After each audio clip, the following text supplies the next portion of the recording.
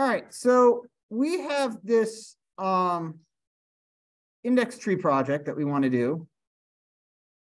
And this one is, you'll see that I like only give a week for it. This is because it's not a particularly difficult one, but it is an intimidating one. Okay, it can look a bit intimidating because you're like, oh my God, there's all these moving components.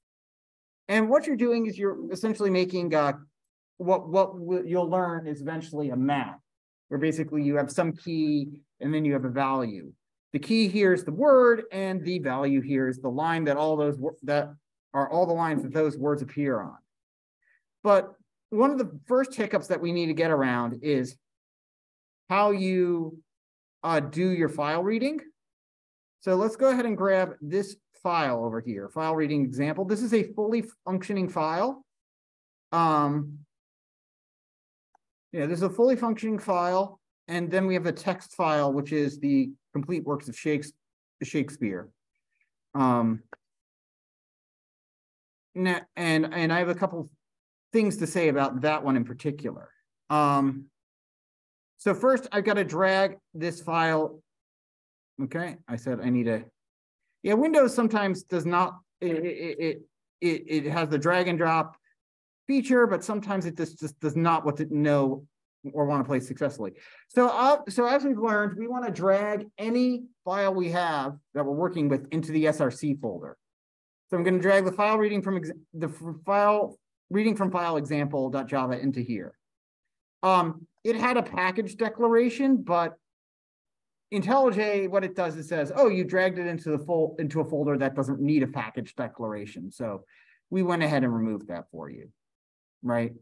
So and what packages means is that basically I would, if I wanted to have a package declaration, I'd just create a new package. Basically, this would look like a new folder inside this file. I could call it index.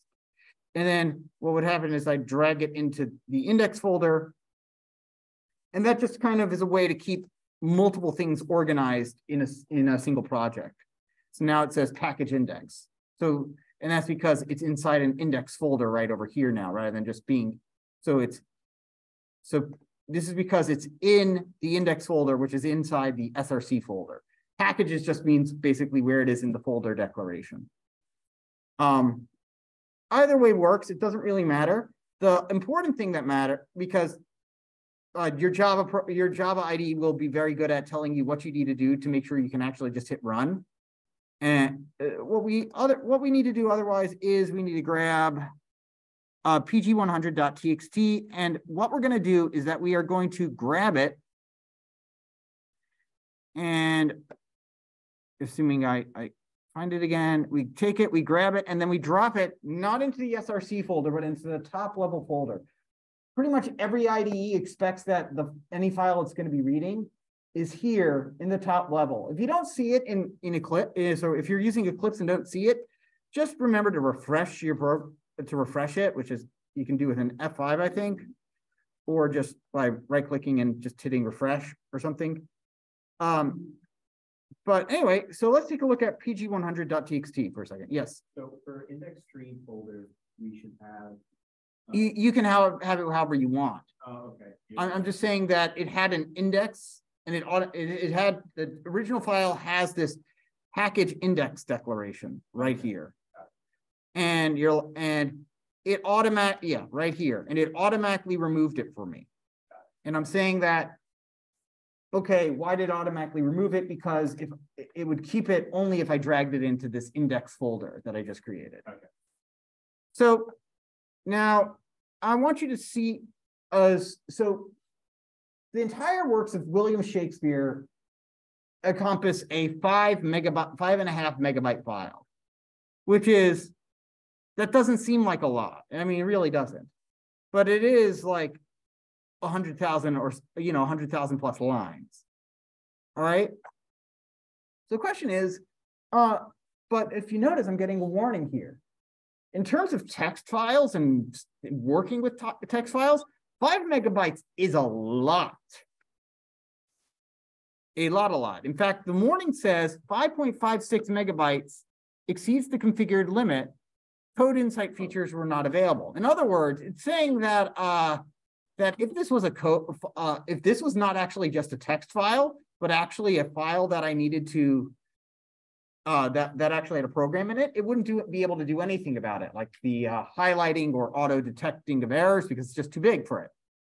Let's go ahead and run this file, the file reading example, which again, this just shows you how to do file reading using Scanner, which you should already know pretty well.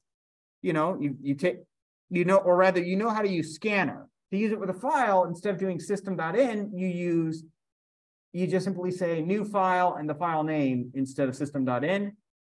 That can cause a file not found exception, hence why we put it in a try catch block, which simply says, if we can't find this file, instead do this instead. And what we do, and then the way we read it, we read this file is a bit different. What we say is while scanner.has next line, okay, string.line, read the line, and then print out the line. I always like to work with next lines and never use next, because next is single characters, and sometimes it gets weird with reading new lines and stuff. And mainly because if you mix the two, it can cause horrible things to happen, unexpected things. So I always use next line. And so to read the file, all you do is say, wow, there's a line to read the line, read the next line, and then print it out. And this will automatically advance it for us. And then scanner.close is the polite thing to do after we're done. So let's go ahead and run it. And I will print it, and it will print out the file. Run it, and okay, and there we go. And it prints out the file. Great. Or is it, actually? I mean, this worked 100%. This worked, it did what I intended to do. But look at my output for a second. I drag up all the way in my output, and my output is not identical to the file. My file starts with The Sonnets by William Shakespeare.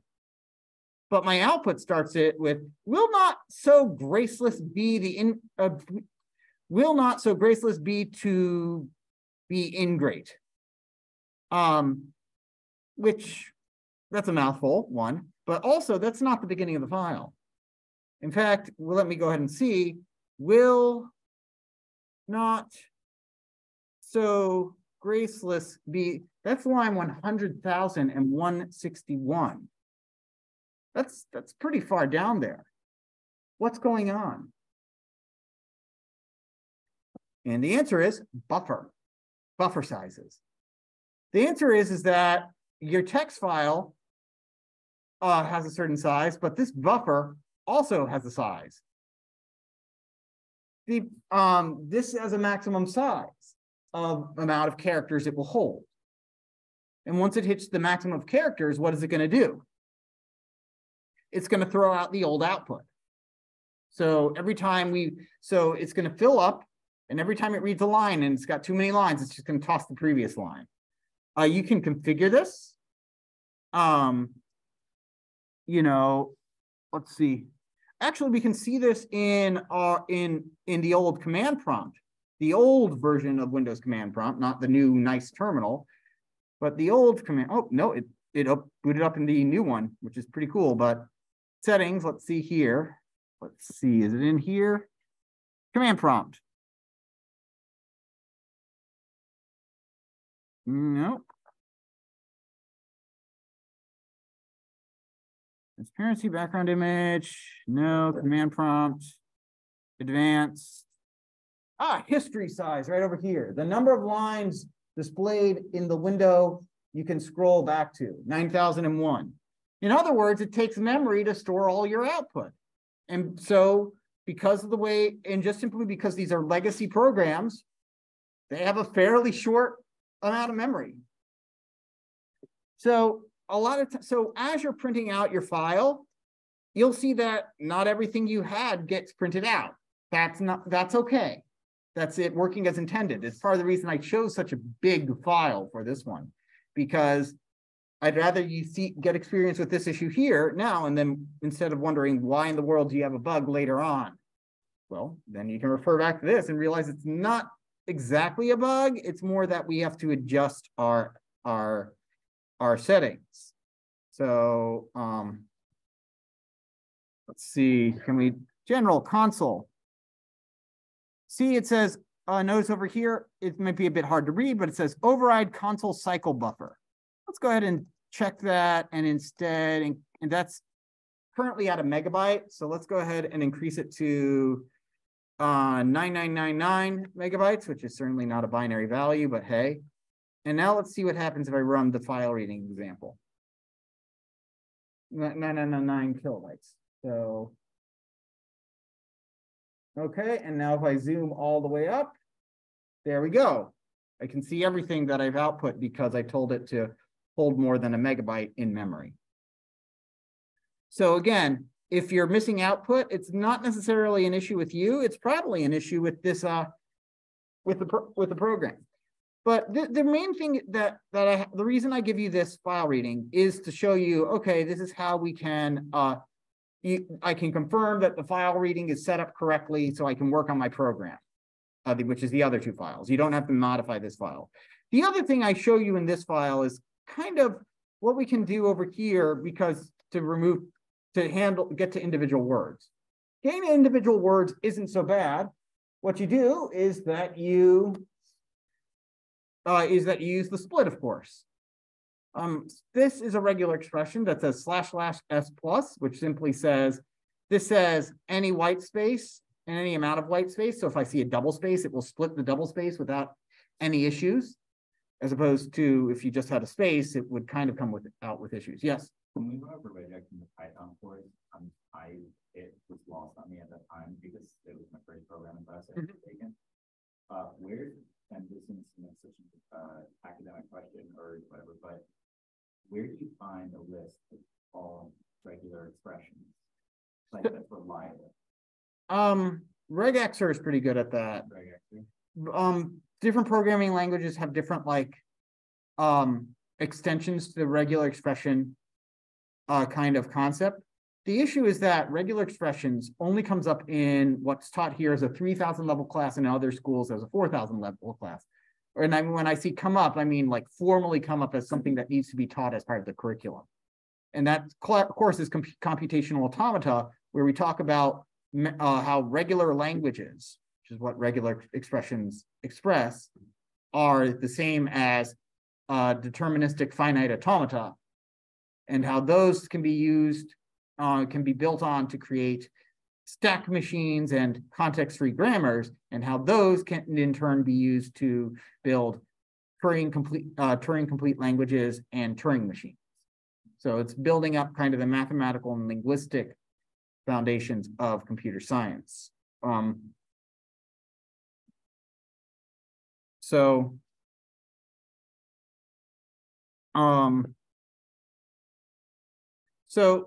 now over here, we have these replace all functions, and those also take in regular expressions, by the way. So you can either, go through and replace the punctuation you want one by one, although beware replacing the period, because that has a special meaning when you're working with regular expressions. Or you can figure out how to do a regular expression to make a custom character class and do it all in one, which might be worth your time. But regardless, that's kind of, again, a thing near the end that you should handle near the end of what you're doing. At the beginning, you should just be, you should just not care about the punctuations and add them directly into your program. Okay, you have 2 other files to complete, the node file and the index tree file. The node file is fairly short. You definitely want to get that done first. The idea here, though, just note with the constructor, I say that you should initialize the list. Note that we have a list over here that, you have an instance variable, you have an instance variable called list over here, and it's not initialized. The constructor needs to initialize it. If you don't initialize it, you'll get a null pointer exception. Furthermore, if you don't initialize it correctly, you don't refer to the instance variable and instead create a new variable in your constructor, that can also create a different variable in your constructor, and then you would overshadow it, and that can cause an issue. So if you're having trouble with that, be sure to, call me over. The toString is is that can be either very easy or you can make it a bit harder on yourself. You can do this in one line, in the sense like this is a one line kind of, the return statement can be a one-liner. Okay, once all you really need though for the node is the constructor and the toString. The index tree, on the other hand, it looks hard, but it's actually quite a bit easier than our previous programs because, oh, that's not the right one. It said index tree. There we go. You can do it. We're just gonna have to download it. I'll just download it. I'll just download it and open it up. Here we go. So it doesn't have any generics because, of course, the nodes are always the same and holding the same thing. The add method, sorry, your add methods are going to be very, very similar to what you do with the in the videos that I go over. The difference here is that rather than just adding a single E item, I have string word and int line number. I give you the word and the line number that I found the word on, because we care about that. Okay, the word is how you find the node that you care about, and the line number is what we want to add to that word if it exists already. If it doesn't exist, you create a new index node to hold that word and that line number. But for pretty much everything else, contains and delete, that should work exactly the same as the way we did it in the video. Print index, a bit trickier to do. That's actually probably the second hardest part about that, which is figuring out the best way to print it. You'll want to create a recursive method in order to print it out. In other words, keeping track of where you are. So how do I print out this node, this subtree? Print out my left, if I'm doing in order, print out my left subtree, print out myself, print out my right subtree. Okay, and that should rely on using the toString method for the node to print out myself. All right, and with that, I will be happy to get around to helping out to everybody, unless there's any questions first. Okay. All right, I'm going to go. All right, I'm going to go and move my way around the room, check in with Zoom first. See, stop recording.